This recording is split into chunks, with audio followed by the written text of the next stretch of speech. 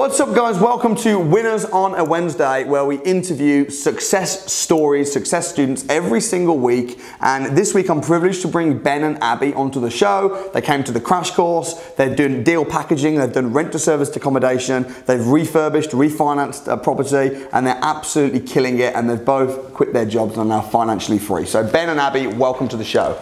Great to be here. It's been a long time coming. Yeah, definitely. I know you've been wanting to come on Winners Wednesday for so long, but you've been holding off until you've got a really good story. Yeah. So why don't you guys give me a little bit of background because I did a post on Facebook and said, what do people want to see on Winners Wednesday? And they said, we want to see stories, we want to see things that go wrong. I know you've had things go wrong. Yeah. And we want some real facts and figures and stuff. So why don't you guys kick off by giving us a bit of background to your story?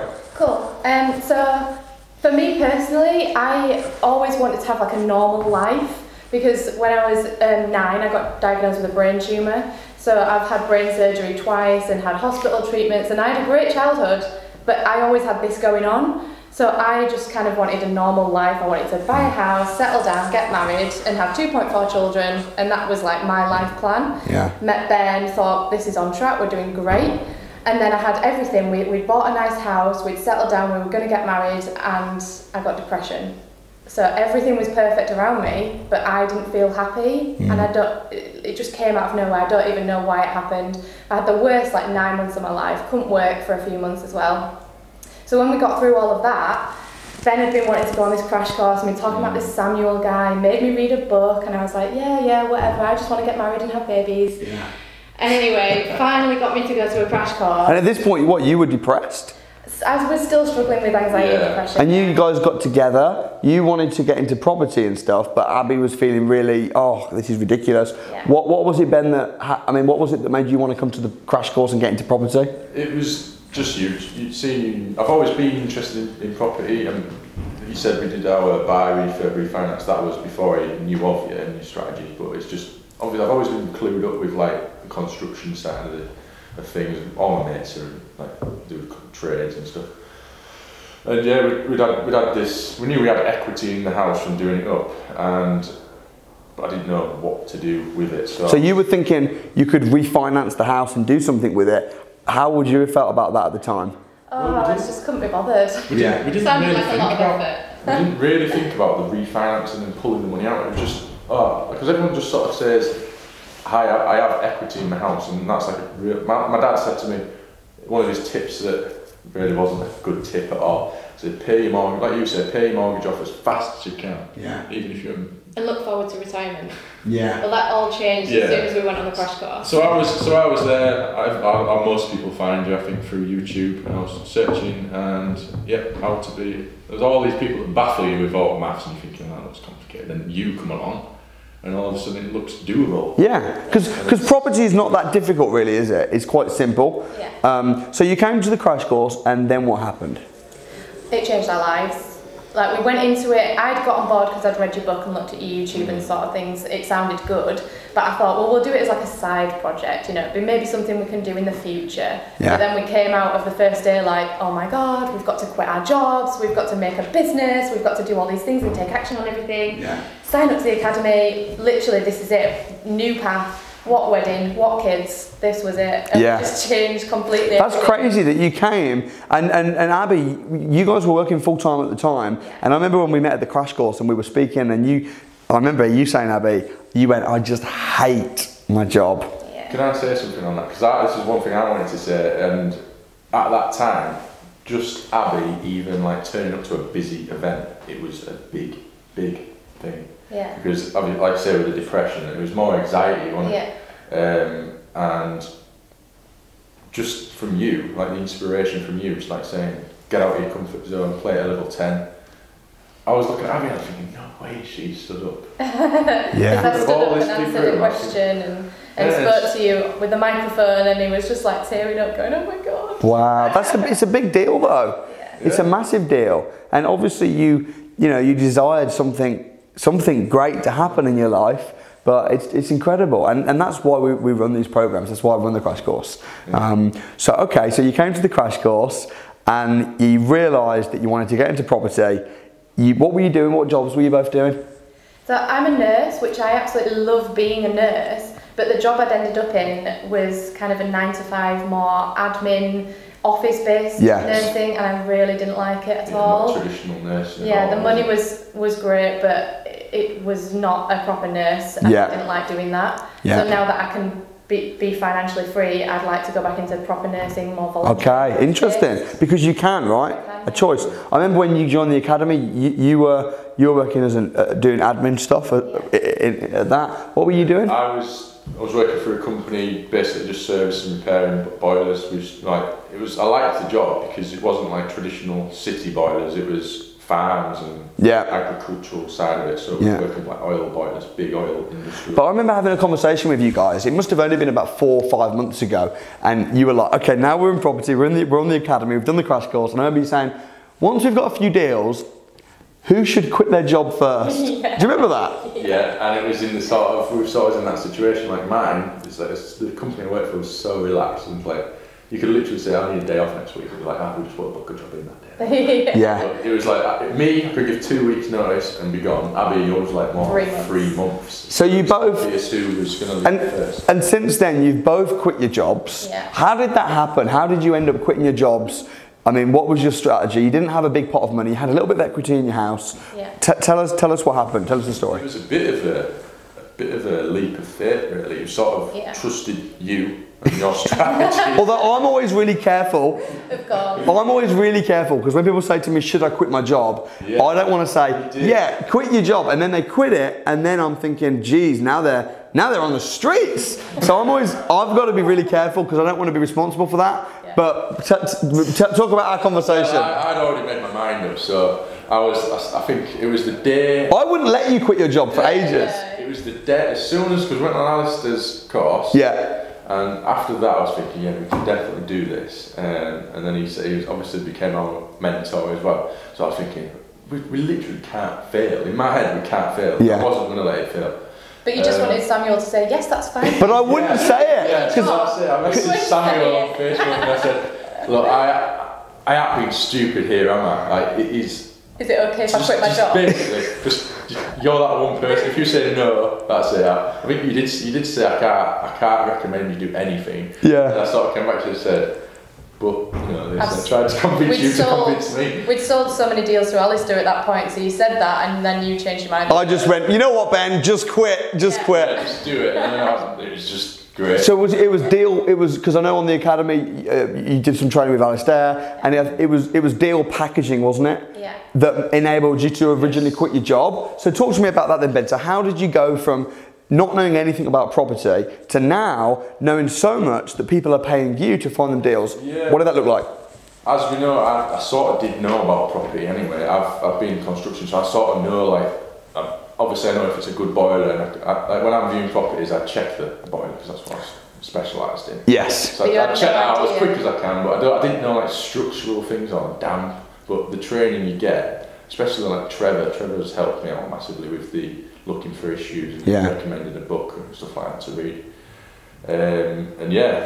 From going from nothing to that, it's just a training, really. So you went on the training, and what did you learn on the training? What are the key skills that you learned that enabled you to make money as a deal packager?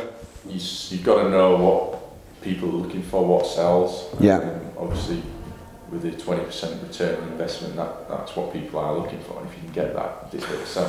So you've been basically trying to find houses that are cheap, knocking them down on price, getting a really good deal that's going to rent out well, presenting all the data, presenting what the letting agents are saying, what rents you're going to get. Exactly. All that sort of stuff, and then people will say, "You know what, that's a great house," and they'll pay you to basically be introduced to that deal. Is that right? Yeah. And just having good contacts, making sure the information that you're getting is correct. Being put in touch with the right people, speaking to the right people has been really useful. And one thing I can say I did learn and have learned is when we bought our house originally, we was definitely motivated by it. Definitely. Yeah. And it was like last and final offer. It was like, oh my god, the mind game started kicking in. We really wanted it. We paid up. Probably a lot. We still made money on it. Yeah. And what we've learned through like the deal packaging is not to be motivated by it. You put loads of offers in at what you think it'd stack at. If you don't accept it, that's it. Yeah. You know, I've had one that I offered a silly amount. I think it was on for like 120, well overpriced. So I put an offer in what it would work to be the ROI that would sell, and they said no way. I think it must be like 3 months later they got back to me and said, we haven't even had any more offers. Would you be interested? Yeah. And that's when I thought, they sound desperate here. So I said, no, I'm not interested. That's my offer. I think I put in like. It's 75. 75. Wow, it's on at 120 and you offered 75? Yeah, but it wasn't worth 120. For no. training, I knew it wasn't worth 120. Because asking price and market value are two different things. Yeah, I knew in the condition it was probably worth like 105. Yeah. But they were coming to me at like 90, 95 and saying, look, please, just give us another offer. So they came back to me, I thought, all right, so you're desperate, right? I'll offer a bit less then. I said, no, I worked out the refurb, because I didn't put that much time into working out the refurb, so I actually worked out the refurb, and because of the damp issues and a few issues, I got them down to 75 and we got the offer accepted, and that was one of the deals we put through our mailing. That's fantastic. So I mean, if you've got a property and you've got an agreed price of 75 and it's worth 100 or more, then people are gonna pay, you know, several £1,000s for that deal, as long as you can demonstrate that it really, this is the true market value and this is what I've got it for. You know, what would you say to people that said that you're taking advantage of the sellers? They're a desperate person in a desperate situation and you're coming on cutthroat, you know, offering a really, do you not think that's a bit unethical? No, I don't, because they've come to me. They've come to me again and asked me if I'd have. They have an option to accept it or not. Yeah. It's their option to accept it or not. That's true. And we are helping them by actually buying, you know, finding someone to buy it for them. Yeah. Without Okay. us, then they wouldn't have anyone to buy it and they'd still be in the same situation. That's true. They're obviously they've got the right move, but if people, like, we're obviously, people trust us now to find these deals. So we've got, what is it, like over 800 now investors. And we'll get to that in a minute as well. And it's valuable for them because we can have a look at it, and if it works for us, it'll work for our investors. So yes. I see it as we're helping them more than anything. You're helping the person sell. Yeah. You're then finding an investor that wants a good deal. You're bringing the two together and you're charging a fee. Yeah. That's fantastic. How do you find the investor? Because I know you guys, that was your big problem to begin with. And we were helping you, and you were passing deals through Alistair as part of the academy. But now, you know, I know you've been on some of the training that we've put on through the academy. What have you learned that's enabled you to get such a, because you've got how many? Just over 800. 800 hot investors on your mailing list, ready to buy. That's an incredible amount of investors that you've built up over the last few months. How have you done that? I've done obviously a lot of networking, coming to events, speaking to people, telling everyone what we're doing, and putting out on social media. We get a lot of people sending messages to us, asking us what we're doing, asking if we do this sort of thing, that sort of thing, and just building our brand, and you've helped us do that. And even just being associated with you, it helps, because people obviously massively trust you. And being part of the academy, you're automatically like one step. Almost. Yeah, sure. Not above everybody else. I won't ever think of myself like that, but in knowledge. Yeah. Because you've had the training, you've paid, you're serious, you've paid your money. And if people know that you're an academy member, obviously, and also other academy members, there were some people on the academy that I know now are happy to pay you to find the deals, just because they've got a lot of money, they've got the knowledge, but they'd rather you find the deals because they haven't got the time. Yeah, definitely. Yeah, because I think at the start, like you said, it was difficult at the start because you haven't done your first deal. So I've been on the academy. It helped us because we could say, oh, we've sold 3.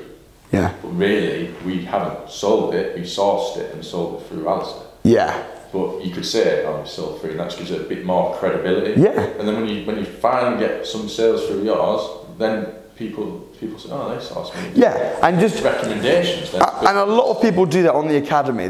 We call it co-deal sourcing, where you'll find the deal, but because you haven't got any investors and you might not be compliant or whatever, to begin with, your first 2 or 3, you'll pass through another sourcer, and then you'll work out some kind of commission split. And that's what a lot of academy members do to begin with in their early days. You're now selling your own properties, which is incredible. Now, I know you've also had. Talk to me about refurb refinance deal, which was your own house. How did that pan out? Yeah, well, we paid. I think we could have paid a bit less for it because obviously with the motivated buyer side. Yeah. We bought like 10k over the asking price. And I didn't even view it, to be honest. That was you. Yeah. I knew we just wanted an absolute wreck, and this fitted. It fit the criteria, and I just said, look, because I was busy working, and Abby viewed it, and she just sort of said, yeah, it's alright. It's awful, there's a dead bird on the windowsill, but sure, let's live there. No, and I knew what I wanted to do. As soon as I viewed it, I knew exactly which walls we were going to build, which walls were going to come down. Boiler was just no question. How much did you buy it for? 205. 205. And how much did you spend on it?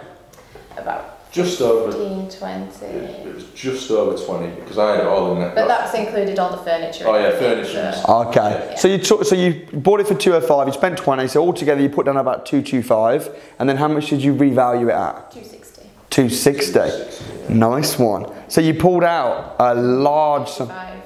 £55,000, which is. I genuinely think it's gone up in value again. Really?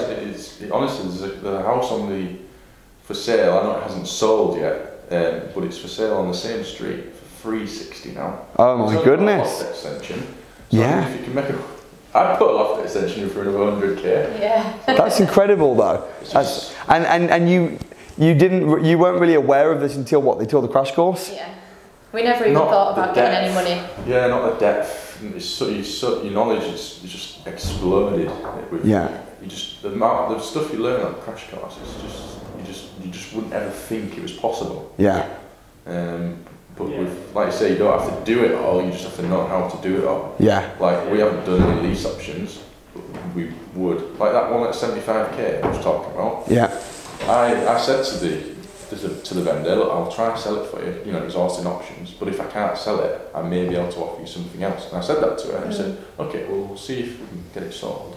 And if not, we'll go to that. So if that failed, I had another plan. That's brilliant. Yeah. Well, the thing is, when you know all the different strategies, you know how to do lease option agreements, rent to rent, service to accommodation, HMOs, below market value, buy and refinance. You've got all the strategies. What happens is you become this fountain, and you can have all these little strategies up your sleeve and be a property problem solver and stand in front of people who are motivated to sell and say, how can I help? Yeah. Which is, I know you've got 3 rent-to-rent deals. Yeah. How much are your rent-to-rent deals roughly going to be bringing in on average per month? About 2,000 over the year. 2,000 a month though? Per month, yeah. Ah, okay, not 2,000 a year. Yeah, average, because they're service accommodation, so some months will be amazing, some months obviously not so great. Yeah. But so 24 grand a year approximately on your rent to service accommodation, which is that's like your wage replaced. That's your wage replaced. And then with the deal packaging, how much money are you making on average? Like, say, if you made over the last couple of months doing deal packaging?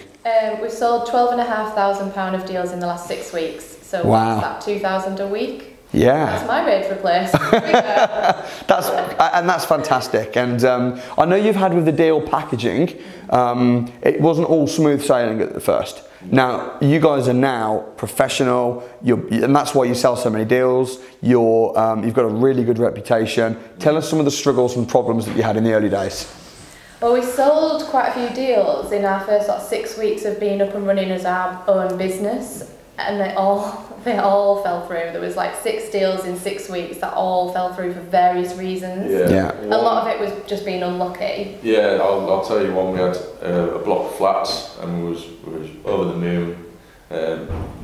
Landlord said, yep, it works. He's checked the lease for rent to for short stay. This was a rent to SA? It was, yeah. And the agent said, yep, it's fine. So we then put it out to our investors after doing all the paperwork, worked out the numbers.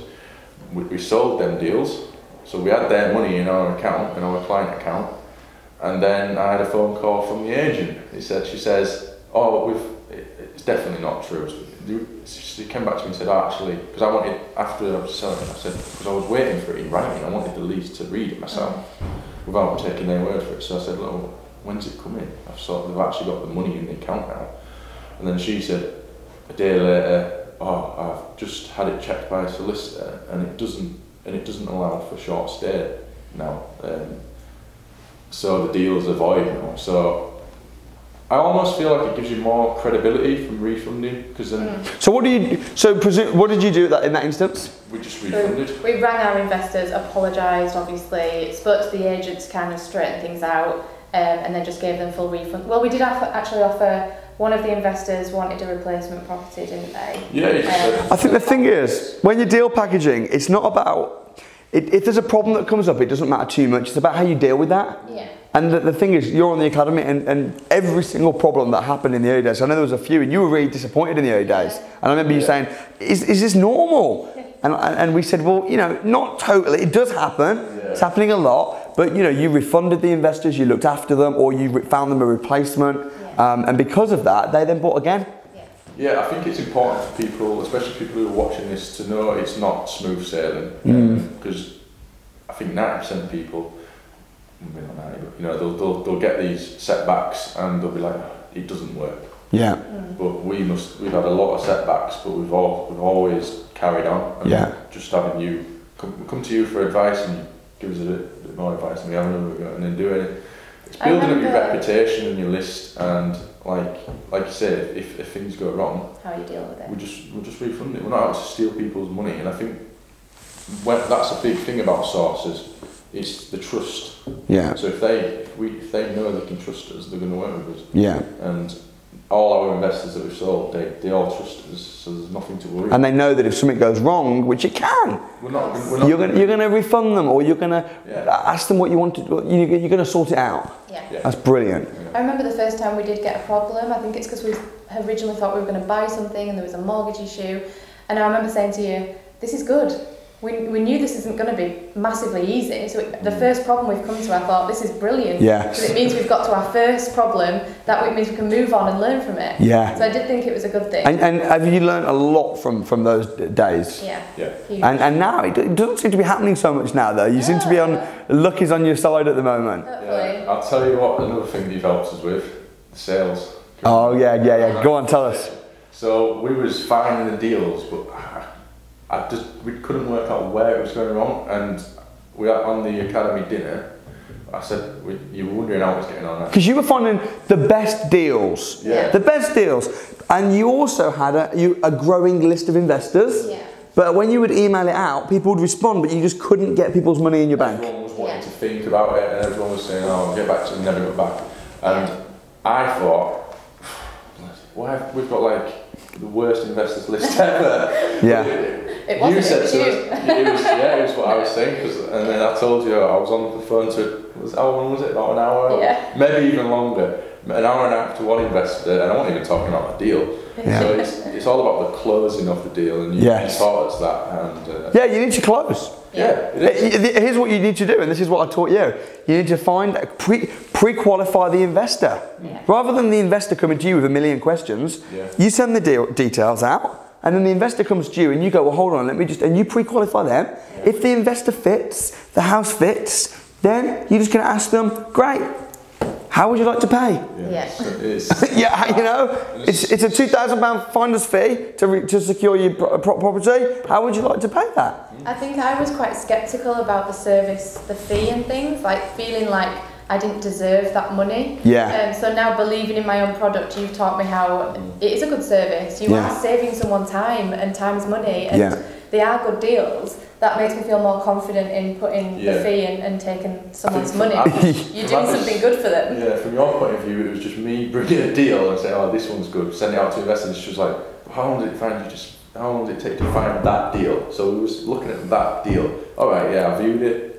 An hour there, an hour back, then offers. Maybe it was like 5 hours for that deal. She's thinking, she's adding that up, 5, so that's what per hour. Too much per hour. Too much per hour. But then she doesn't take into consideration the hundreds of properties that I've been to. And also the amount that you've invested. They didn't work out. Yeah? And the amount of money that you've invested in your education. Yeah. Yes. Because that's another reason you'd use the saucer. Lack of knowledge and the time. Yeah. And now I feel confident that we are providing a good service that people would want to pay for. So that helps. And would you say your self-worth has now gone up? Oh, definitely. Definitely. And my confidence. Yeah. Because I didn't even know some of the stuff that you said on this. Like you guys, I mean, Abby, you're so confident. You know, you've just been on stage. Yeah. at this event, sharing your story and stuff. Yeah. And it's just absolutely fantastic. Would you say that the property has changed your life? 100%. Yes, definitely. It's just gives us. I've always been one for like pretty relaxed, and I've always been relaxed and not really bothered about what's happening next week. But property, we've got a clear plan. Yeah. You've got goals. We've got goals. I've never had goals ever. Now I've got goals. I can see where we're going, and it's all of a sudden it's almost within reach. We've got ideas of doing some like bigger projects, like more renovations. Yeah. Conversions, stuff like that. And you've done really well. You've got a lot of experience. You both left your jobs. You're full-time property. You're financially free now because well, at least pretty much. Yeah. What's your strongest reason why? To create a better life for all our family, like our future family, our children, and our parents as well. Yeah. Family, and then friends as well. It'd be nice to be able to like treat them to like a holiday or something like that. Yeah. Make sure they don't, like your mum and dad, like.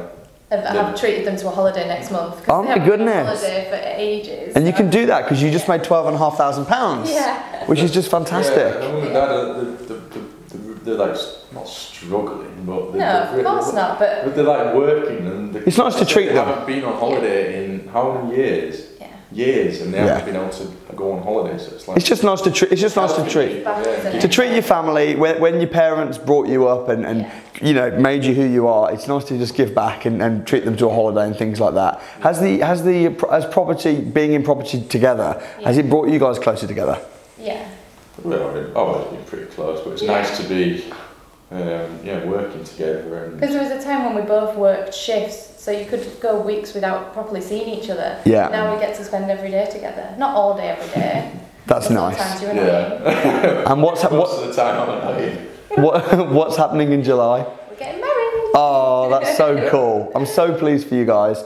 What would be your best piece of advice you would give to someone who was just thinking about starting out, maybe similar to yourselves, no background in property, maybe struggling with depression or self-worth or anything, hate their jobs, you hate it. I remember when you said to me, you go, I hate my job.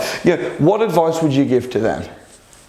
I would say that doing what you are thinking about is the best first step. Yeah. If you're starting to think about it like we were, just doing it and then like turning up to one of these events that they're on for free, that was just the first step for us, and it was huge. Yeah. It's good that you do it for free as well, because then it just gives them that chance to just dip the toe in. Yeah. Because that's what we were doing. We were dipping our toe in. We were having a think about it. Yeah. But then we just went all in. The crash course will just blow your mind. Yeah. Me and my friends last week we went on the crash course with my best man. Who's obviously at the wedding, and his mind was blown, and his girlfriend was a bit of a skeptic. Yeah. His fiancée now. Yeah.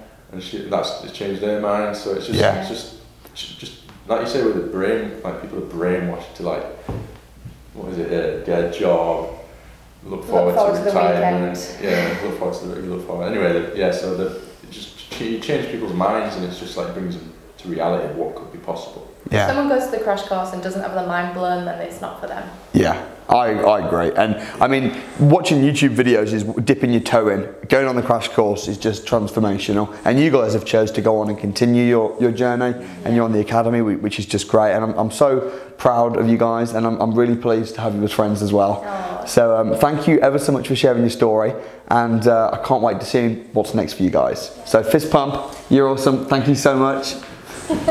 Well guys, if you enjoyed that Winners Wednesday and you would like to be sat here with me also as a success student, then the best piece of advice, as these guys have said, is get yourself booked on a property investors crash course. Yeah. Link is below. It's on me, on the house. I look forward to seeing you there. My name's Samuel Leeds. Thank you for watching Winners on a Wednesday. Every single week we interview our success students for your inspiration. You can watch more right here on the playlist. There's a whole playlist of them. But what you'll notice is every single winner on a Wednesday, it always starts with them coming to my 2-day crash course. So if you would like to be a winner on a Wednesday, literally come on my crash course, and who knows, in 3 months' time, you could be here in my offices on this show as a winner on a Wednesday. So get yourself booked on the crash course, watch more, have fun. I'll see you next week.